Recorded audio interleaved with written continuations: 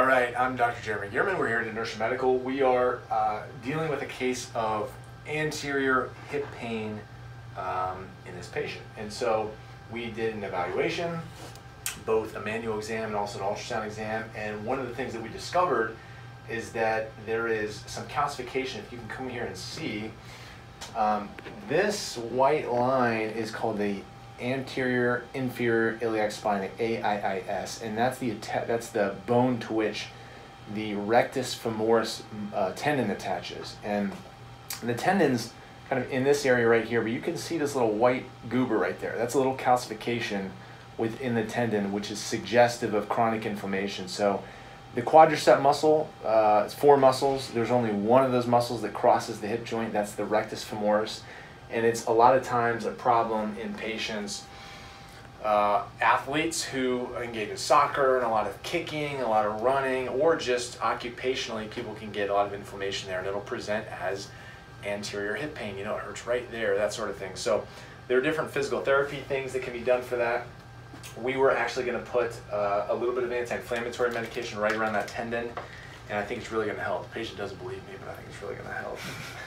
So maybe we can zoom in on the screen, and then you'll kind of see the needle being introduced adjacent to that calcific region, that white region. So I just cleaned the patient off, and we're going to get things in view here, and we're going to do a quick poke right here. Good, great. Now you're going to start to see that needle advance down to that level. Maybe you can see in the top right-hand corner a needle approaching that tendon, sitting now right on top of the tendon.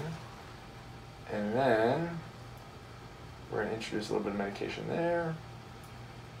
All right, so we're doing this injection adjacent to the rectus femoris tendon. Again, you can see the needle right on top of it, and that's one of the advantages of ultrasound, is you can localize it to the exact region you want, which is right here in the area of chronic inflammation. So there's no questioning about where we're at and what we're doing, whereas for a long time in medicine, we used to kind of have to guess, like, oh, it hurts there, let me try there. But now we can be very precise and get the treatment right, in fact, where we want it. So that's a very good thing. I'm scanning around a little bit, make sure we got everything we want.